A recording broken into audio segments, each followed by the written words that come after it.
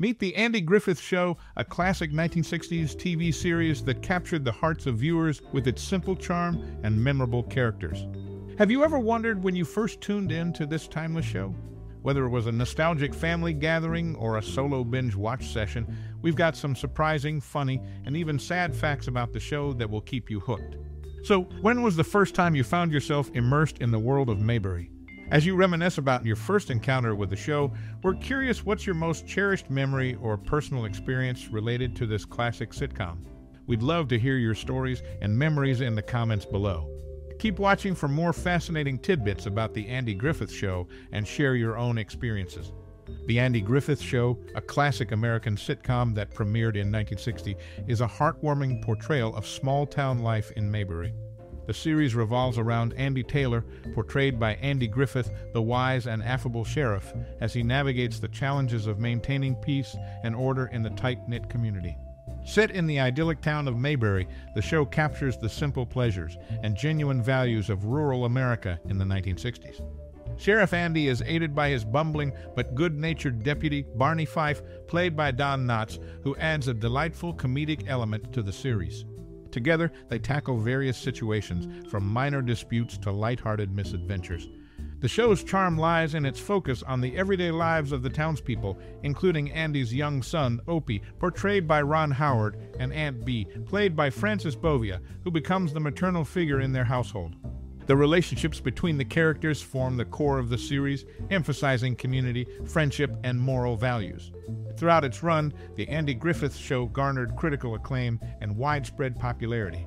It consistently ranked among the top-rated programs and received several Emmy Awards, showcasing its enduring appeal. The show's success can be attributed to its genuine portrayal of human relationships, humor, and the universal themes of community and family.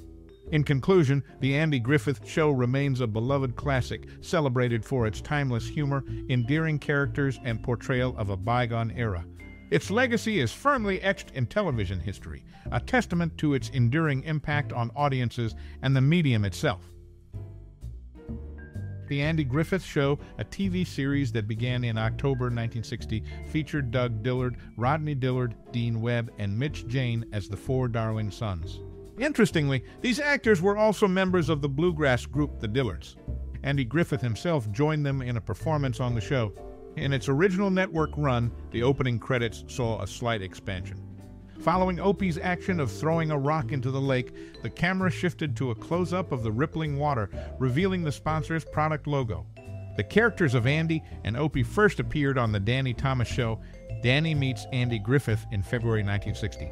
This show, produced by Danny Thomas Production Company, introduced Frances Bavier as Harriet Perkins, who later portrayed Aunt Bee in The Andy Griffith Show. These straightforward details provide insights into the unique connections and timeline of the show, offering a glimpse into its behind-the-scenes dynamics. The map displayed behind Andy's desk in The Andy Griffith Show was not a state map of Idaho, as widely believed, but rather an upside-down map of Cincinnati, OH. In the unofficial pilot of the series, aired on The Danny Thomas Show, Danny Meets Andy Griffith reprised his role as Andy Taylor. The episode showcased a traffic violation incident in Mayberry, with Frank Cady playing the town drunk and Frances Bavier appearing as Henrietta Perkins, not as Aunt Bee. Opie Taylor, the character played by Ron Howard, was named after Opie Cates, a prominent band leader from the 1930s and 1940s admired by both Andy Griffith and Sheldon Leonard, the show's producer. These intriguing details provide a unique perspective on the Andy Griffith Show's background, emphasizing connections and influences that shaped its development. Everett Sloan, credited for the iconic theme tune lyrics, portrayed Moonshiner Jubal Foster in one episode titled The Keeper of the Flame. The Ford Galaxy served as Andy and Barney's squad car, generously supplied by a local Ford dealer. The studio received the latest models, and once replaced, the old cars were repainted and sold by the dealer. A total of 10 Ford Galaxies featured in various episodes. The series theme, The Fishin' Hole, initially had lyrics by Everett Sloan, but the producers opted for whistling to set the show's tone. Earl Hagen, also the composer, performed the distinctive whistling, contributing to the show's memorable soundtrack. The song's lyrics were ultimately omitted in favor of the catchy whistle, becoming a hallmark of the series. These insights into the show's behind-the-scenes details, from guest actors to the choice of squad cars and the evolution of the theme song, shed light on the pragmatism and creativity woven into the Andy Griffith Show's fabric. Thelma Lou's last name, Whitfield, was revealed in Season 6, Episode 17, The Return of Barney Fife, after her marriage to Gerald Whitfield. Her occupation, however, remained undisclosed, with the only known detail being her work in an unspecified office. Andy Taylor, portrayed by Andy Griffith, earned the 8th spot in TV Guide's 50 Greatest TV Dads of All Time. The character's wholesome portrayal contributed to this recognition in the world of television. In an early episode, it was disclosed that Barney, played by Don Knotts, served in the Army. Stationed on Staten Island, he had the responsibility of safeguarding over 3,000 books, providing an interesting twist to his character's backstory. These snippets from the Andy Griffith Show, ranging from Thelma Lou's revelations to Andy Taylor's esteemed TV dad status and Barney's military past, add layers to the show's narrative, providing fans with intriguing details about the beloved characters. In the Andy Griffith Show, the telephone operator, Sarah, maintained an around-the-clock presence without a last name or a visible off-duty moment. Her character remained shrouded in mystery throughout the series. When Howard McNear faced declining health and left the show, the departure of his character, Floyd, was tactfully handled. The storyline explained his absence by having Floyd sell the barber shop and relocate to be with his daughter. During Jack Byrne's tenure as Deputy Warren Ferguson, the scripts written for Don Knotts' Barney Fife were repurposed.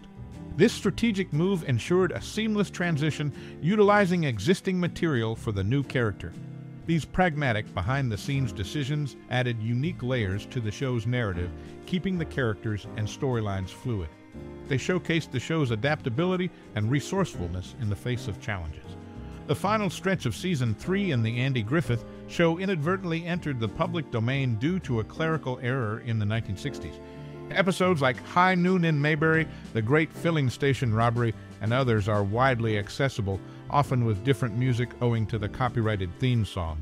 Sheriff Andy Taylor typically eschewed with a hat, necktie, or sidearm in Mayberry unless special circumstances arose, such as 6P visits or pursuing an escaped convict.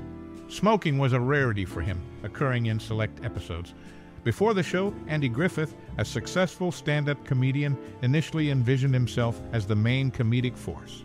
However, the popularity of Deputy Barney Fife, played by Don Knotts, led Griffith to shift gears, letting Knotts take the comedic spotlight while he played the straight man. The show's evolution, public domain quirks, and Andy Griffith's stand-up background offer intriguing glimpses into the dynamics that shaped the Andy Griffith Show. The Andy Griffith Show took a unique approach to filming, opting for on-location shoots instead of traditional sound stages. Laugh tracks were added later to maintain actor focus and create an authentic atmosphere in Mayberry. Interestingly, the sheriff's office in the series lacks a visible restroom, adding a touch of realism to the show's setting. Mary and Peggy, featured as nurses, played essential roles in the county, contributing to the broader dynamics of the Andy Griffith Show. The decision to shoot on location and incorporate laugh tracks post-production reflects Andy Griffith's commitment to authenticity and performance focus. The absence of a visible restroom in the sheriff's office adds a subtle detail to the show's realistic portrayal. Mary and Peggy's roles as county nurses contribute to the broader narrative, showcasing the multifaceted aspects of life in Mayberry. In keeping with the show's straightforward style, these behind-the-scenes details provide a glimpse into the practical considerations and choices made during the production of The Andy Griffith Show, offering fans a deeper understanding of the show's unique dynamics.